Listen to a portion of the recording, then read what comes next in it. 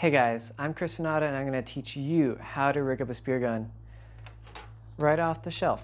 We're going to rig it from start to finish so you have a chance to go get some fish. All right, we'll grab our pathless laser and head out. For this project, we're going to need a lighter, screwdriver, a reel line, scissors, crimpers, some monofilament shooting line, crimps, and fresh bands. For our 90 centimeter spear gun build, we'll be using a 40 meter reel. Remember, your reel size is going to be determined by how deep you're hunting. You don't want to be hunting in 40 meters with a 40 meter reel. You have no room to play the fish, and that means you're going to have to ditch your gun if the fish pulls hard.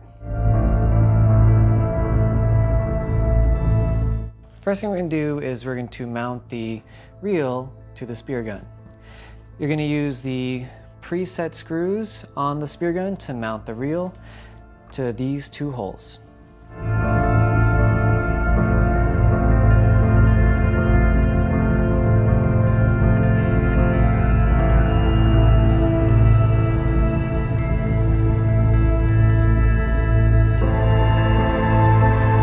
You want to do this without any line on the reel to make your life a lot easier.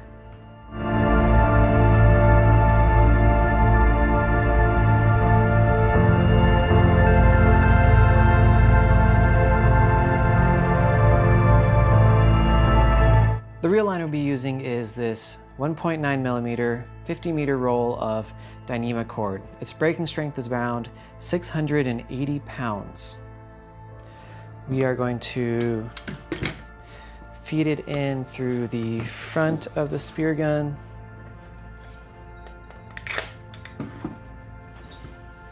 Just like that.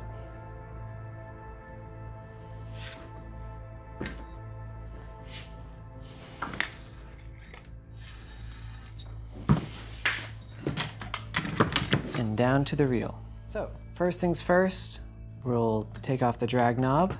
Make things easier. Now we're going to try to get this line through this hole and out towards the drag knob.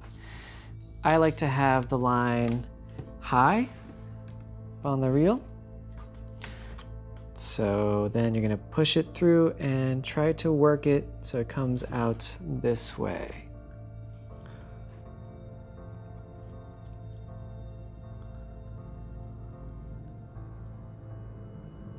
Yep.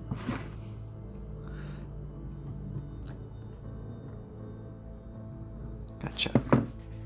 Then this end is going to go through the drag knob, after which you're going to tie a knot.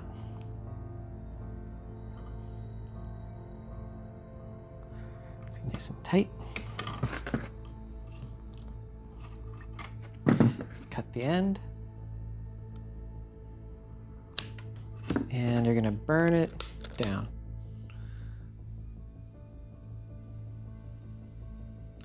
Just like that. See. Pull it through. Tighten the drag knob.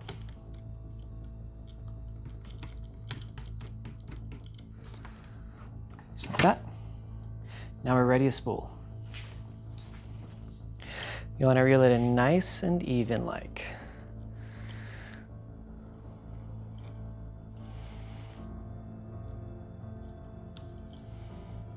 Take your time. If you're finding resistance, this handle has to be extended all the way. Makes it a little bit easier to spin.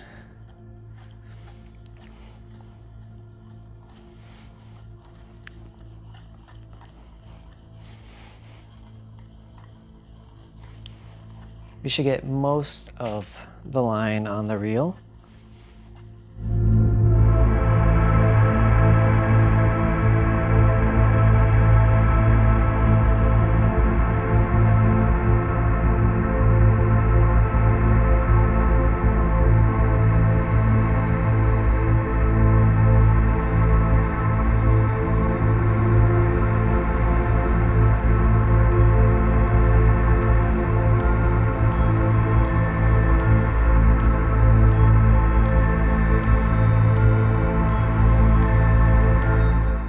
Okay, now that we have our reel attached with an appropriate amount of line, we can use any securing knot to attach our quick release snap swivel.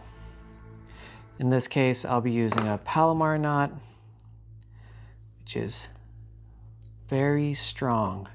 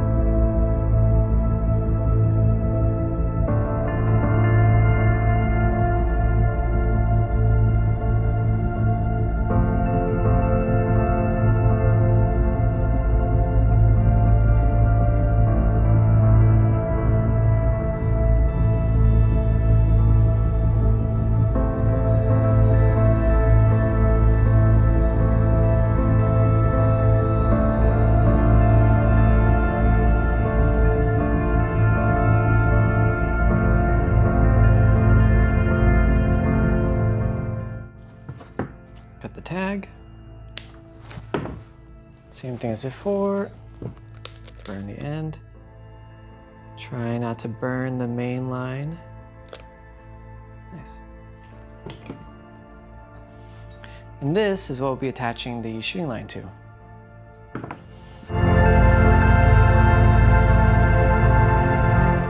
We're going to be attaching the shooting line through the hole of the shark fin tab.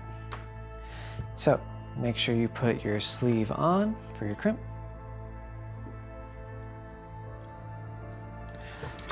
Slide it through the shark fin and back through the crimp. You don't want a crimp that's too big or too small. Get the crimp that's rated for the mono you're using. For this next part, we're going to burn just the end of the monofilament. We don't want to burn the main line, just the very tip. So we make a nice little mushroom cap. This is going to catch on the sleeve as we pull it out. And this will assure nothing catches on the way out. It's much neater and much less likely to hook onto anything. When you crimp your monofilament, you're going to want to crimp it not all the way at the end. You're going to crimp it just below the lip of the crimp.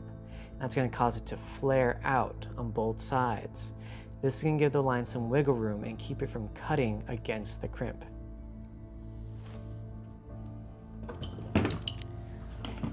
You also want to crimp so you're pushing the lines together, just like this, right? Do not crimp this way. This is not how crimpers work. So, push the lines together, just like this, right below the upper edge of the crimp, and squeeze. Okay, do the other side.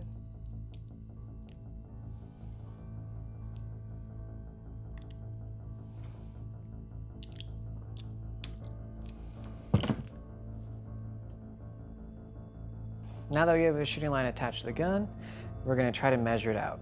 So, from the shaft all the way to the pin in the front, down the notch, back towards the line release on the trigger mech, up the gun, catching right there, back to the trigger mech, and finally, we should be about there.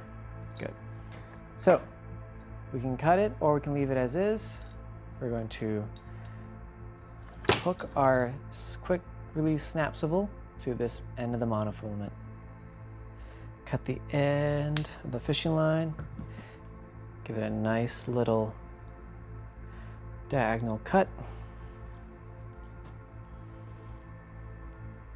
Make it easier to get through. This one, we don't care. We want to make this one a little bit bigger loop, so it's easy to take on and off the snap swivel in case we have to pull it out through a fish. Mushroom cap. Slide it through. Crimp. A little bit of an edge.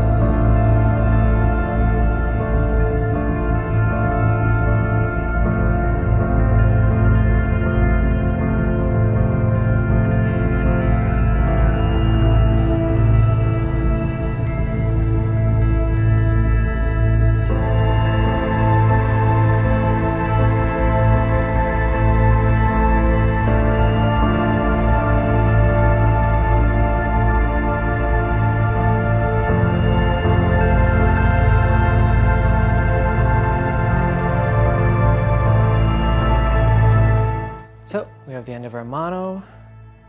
Let's give it a nice little diagonal cut. Good. All we have to do for this one is make a nice big loop. Weave it through.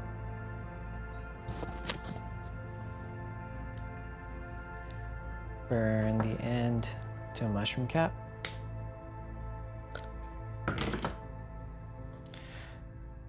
Now that we all know how to make a nice crimp, let's do it. Leave a little bit of an edge, the lip of the crimp. Squeeze.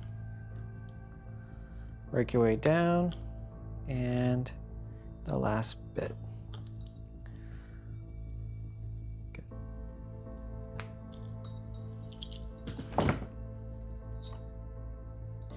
Nice and strong.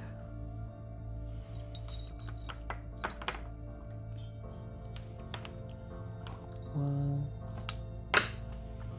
two, three.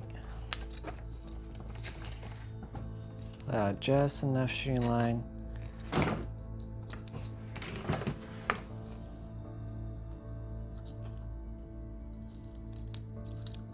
Snap swivel. Okay, now tighten it up.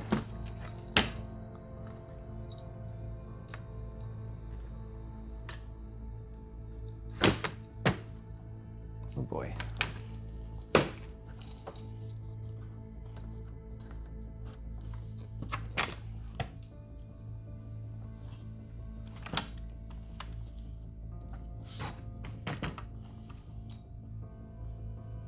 Lock the drag. Pushing the handle. Right, we're good. Shoe line's all set up. Okay. Tighten the drag, lock our handle, and now we're good. Shoe line is all set up. You can also add a little bit of rubber to make a shock cord here if you want to. Up to you. Now we're almost finished. We just gotta get our circular bands through. So we're gonna put them through the muzzle, and we're gonna use a constrictor knot. So all you have to do is get the line through. So our wishbone's gonna wrap around the bottom of that loop and back through itself. Right under there. Getting a small bit of tag, you're gonna pull tight.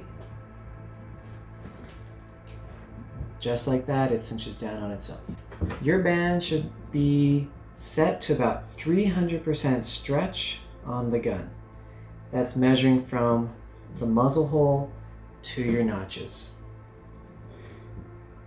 Overpowering your bands means excessive recoil, which translates to less accurate shots. So I recommend band stretch between 280% and 325%. Anything more or less, you're not getting the maximum utility out of the gun. There you have it. Our fully set up spear gun is ready to go. I hope you enjoyed that. Hopefully we can go get some fish.